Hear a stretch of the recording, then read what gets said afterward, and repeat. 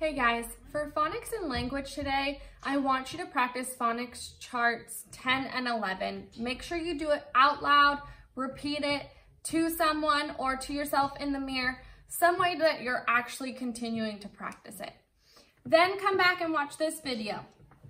So today's phonics and language video lesson is actually just review because our worksheet is just review. I'm just gonna go over the things that are on our worksheet and not do anything extra. So if you look at your phonics and language page, it says page 265, the first section says mark the sentences.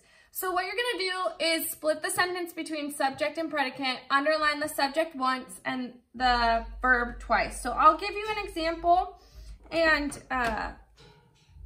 show you what you're gonna need to do. So let's think of a sentence. Mom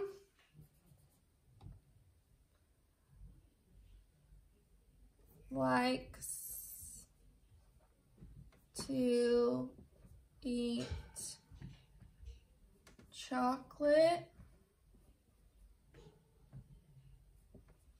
ice cream. Oops. Ice cream. Okay. Mom likes to eat chocolate ice cream.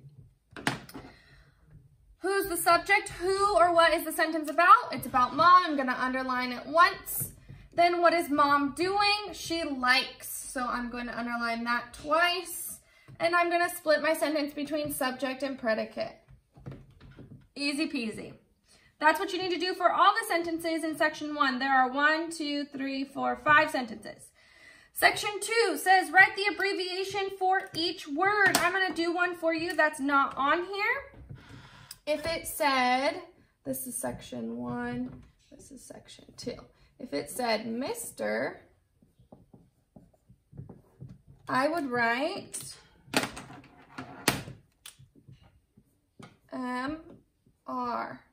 The two important things about abbreviations, they have capital letters and they have periods at the end. Don't forget those things. They're very important when it comes to abbreviations.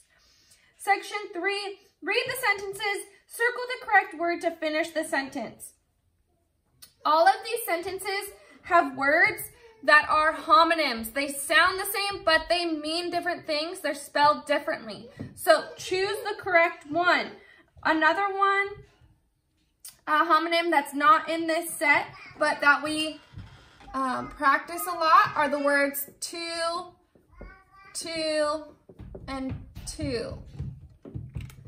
This is a connecting word. This is the number 2, and this means too much or also. It could mean either one of those things. So read the sentence, look carefully at the spelling because both words sound the same. So look closely at the spelling and decide based on the words in the sentence which word you're going to circle in parentheses.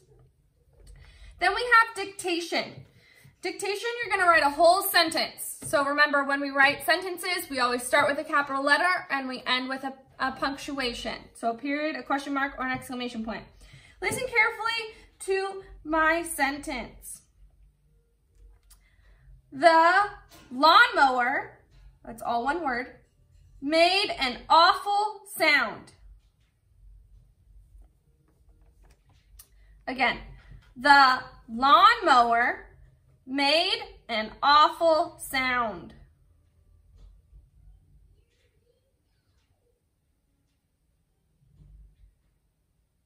I'll read it one more time.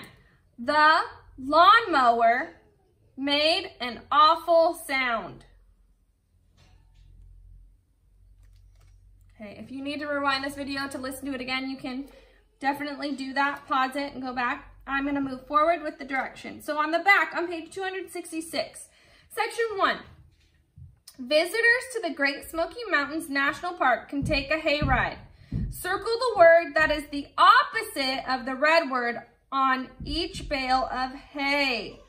So you're going to circle the opposite. There are 3 words to choose from. You're circling the opposite of the red word. So let's say, Okay, that's the front, here's the back. Let's say the red word was up. I want the opposite of up. I'm going to circle the word down. That's all you have to do. You just circle that word. That's the opposite of what it says. You have 5 of those little blocks to do. Then section 2 says, Klingman's Dome is the highest point in the Smoky Mountains. The steep hike to the top is about 1/2 mile long. Look at the picture. Imagine that you are there. Make a list of nouns that you see. Make a list of the verbs or actions that you see or do. Make a list of the adjectives that describe the nouns you see. So you're going to fill in nouns, verbs, and adjectives of things you see or do if you were there in that picture. So think very carefully. Nouns, person, place, or thing. Person, place, or thing you see in that picture if you were in that picture. Verbs, actions, things that you can do if you were in that picture. Adjectives, things that describe the things that you would see in that picture. I want you to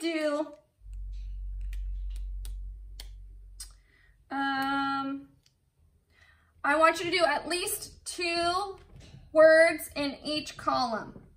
If you want to do more, that's great, but I want at least 2 words in each column. So 2 nouns from you imagining you're in that picture, 2 verbs, you imagining that you're in that picture, and 2 adjectives of you imagining imagining yourself in that picture. And that's it for Phonics and Language. Let me know if you have any questions, and I'll talk to you later. Bye.